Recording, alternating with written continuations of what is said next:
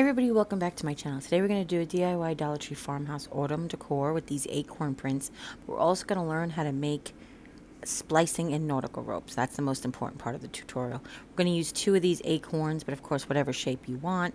We're going to use this buffalo check blanket in gray and white, as well as some of the super microfiber car cloth chamois. I always call it a chamois, but that's what it reminds me of. Also, you're going to need some nautical rope. Now this is a photo of the 13 foot, but we're actually going to use the 9.5 because it's a little narrower, but use what you have. We're also going to need a scissor as well as a hot glue gun. Now, you can just use the acorns. I wanted to just show you really quick how you can use 2 acorns, acorn and leaf. I really had wished that they would have came out with pumpkin shapes. Would have been gorgeous. I was thinking about a leaf and a pumpkin shape. Now, Megan from Glue Guns and Roses just did tags very recently, but my real inspiration for this was I have these little like wooden pieces on the end of a string that I got from LTD Commodities, like I'm gonna say I will go ahead and say 30 years ago. And then what they were, that you tied them around gift bags of wine and stuff. So, and I have them hanging in my office, and when we were cleaning the office the other day, I knocked them off and I picked them up, and on one side is a little house and the other side is a little tree, and I just thought that that was really like the perfect inspiration, instead of just making tags. So I actually do have tags like Megan had, and I'm going to be making those up come Christmas time. Not quite as nice as hers, two-sided, but I'm going to do my own thing. But what I wanted to do then was to create these really fun, easy DIY for you. But this part is going to be super easy because the actual tutorial that I really am dying to show you for a long time is how to splice 2 pieces of nautical rope together. And as you can see here, I've just laid a hot glue in this shape. I continued the shape of the acorn. To me, the acorn top went basically is the same shape as the bottom, but if you wanted it to be round and bulbous, you could have continued the circle around and like an oval, but for both of mine I picked for it to be arched up like the top. Okay. And for the first one, I glued the white on the acorn cap, and I used the seam, the hem that they have. It's like a serged edge that they have on that white rag, and I used that as sort of like the seam for it. But I will show you here how, I'm just going to show you different ways to finish it. So this one I just glued it down. I left a little 1/4 of an inch glue line between the bottom of the white and where I actually glued the blanket down, laid the blanket flat, made sure I wanted my plaid would be straight, and then I just went back with some glue and curled it under, used a skewer just so I wouldn't touch hot glue, and it's kind of fine, like very fine detail work there. Now I will show you in the next one that we're going to lay the gray one down first. So it's just going to give you 2 different looks. And of course I always like to give you guys options to see which look you like best or which one you think is easiest. I actually think this look is a little better, but that one is way easier. So I wanted to show you both.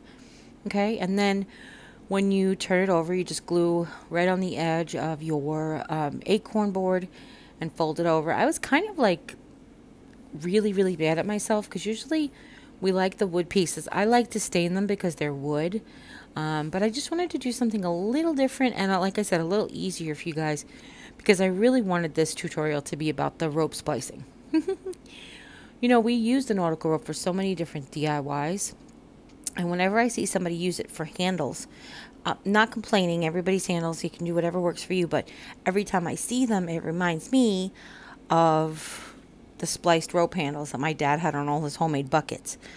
I am a fisherman's daughter. This is how you actually splice rope when you're like fishing, but it's not the right measurements and stuff. Like there's a formula to how much splicing you need for what kind of rope and how well it holds and la la la la la la la. But this is just to create one continuous piece of rope, and I'll show you that when we get to it.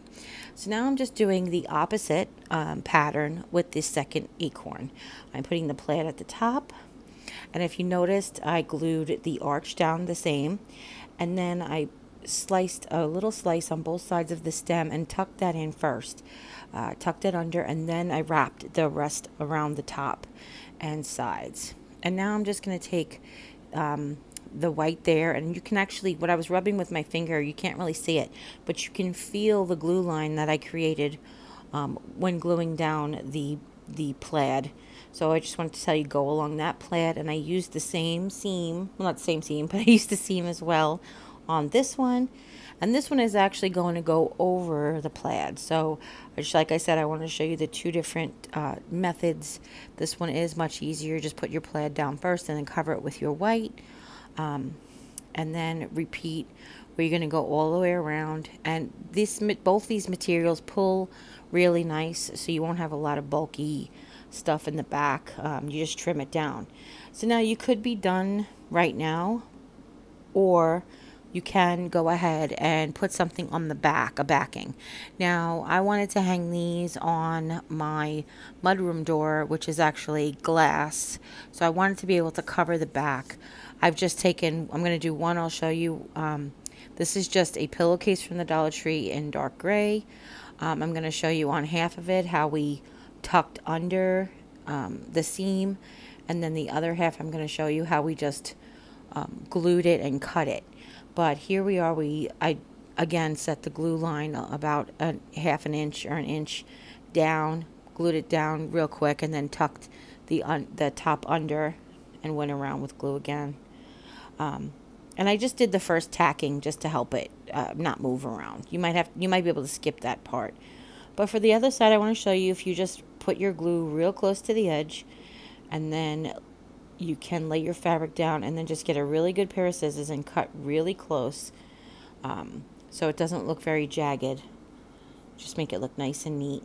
And then this way the back is covered. Now I wanted to definitely cover mine with fabric, but you could cover it with paper. I just really wanted mine covered with fabric because it will hit the glass doors as the door slams. Now for the second one, I wanted to show you, we could just cover it with some more of that blanket. Normally I wouldn't waste a premium unicorn item like this, but I happened to buy quite a few of them, and we're going to do a big project with them, a trash to treasure, coming very shortly. But I knew that I had a couple of extra that I could go ahead and play with, so I just went ahead and I laid the corner down right at the bottom of the acorn, so I could utilize that seam. And then this is on the bias, which I thought would look really cute. And then I went ahead and I just trimmed around the whole entire acorn. And I didn't put, either one of them, I didn't put any backing on the stem. Okay, just wanted to share that part with you too. Now, this is going to be no tools, and I have tools in air quotes right now because we're actually going to use a mini screwdriver, but we're not going to use any drills to put holes in here, and I'll show you that in a second. But I also have these words. Now, you don't have to use these words. You don't have to use any words. These are the galvanized 3 words that you get from the Dollar Tree. They have welcome, harvest, and thank you. And I'm just laying them out to show you guys how it looks on the plaid, how it looks together, how it looks with different words. And I just wanted to show you guys how that goes.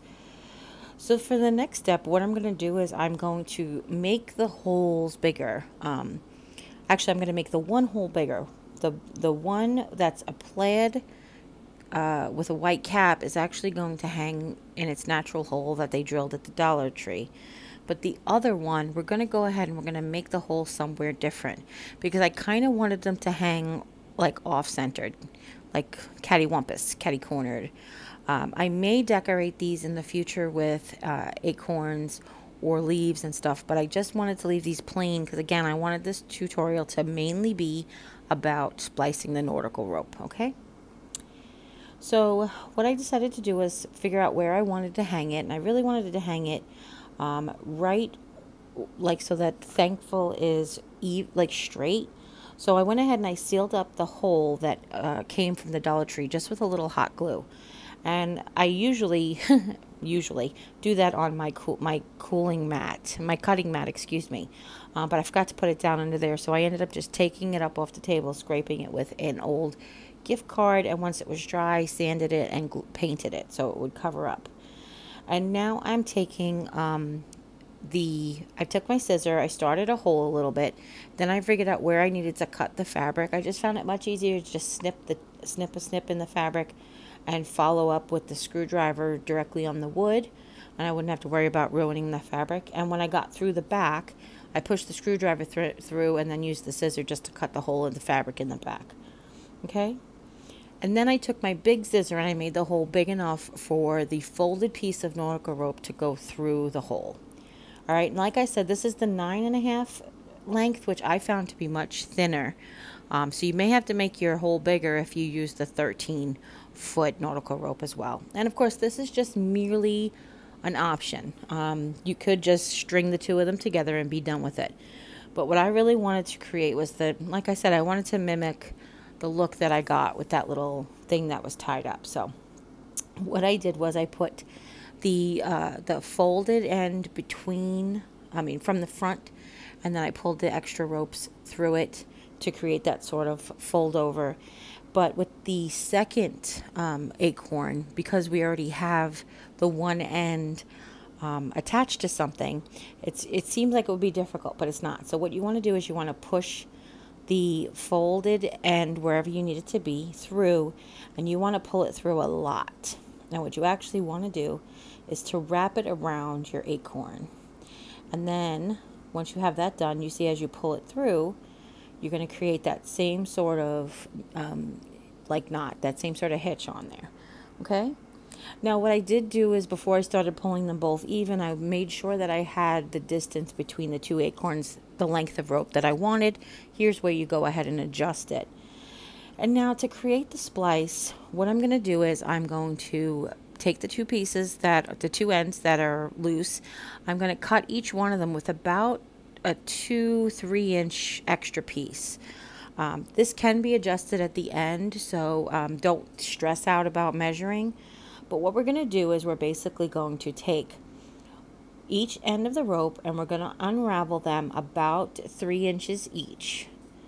Okay, and then we're going to take the two Y's that it kind of creates like a Y, like a triangle almost, and we're going to just basically marry the two pieces together so that each strand, there's 3 strands in each rope, each strand is not next to a strand from its same end, basically. So it's going to be like a strand from the left hand next to a strand from the right hand, and so on and so forth. So now I'm going to take the 3 from the right hand, and I'm just going to take this is just a ponytail holder that I'm using just to cinch the 3 of them down just for a minute, just to get them out of my way, and I don't want them coming flying back at me and accidentally get the wrong one. And then what we're going to do is we're going to basically take the strand, as you'll notice when you have them, the strands want to naturally lay next to a corresponding strand on the other side.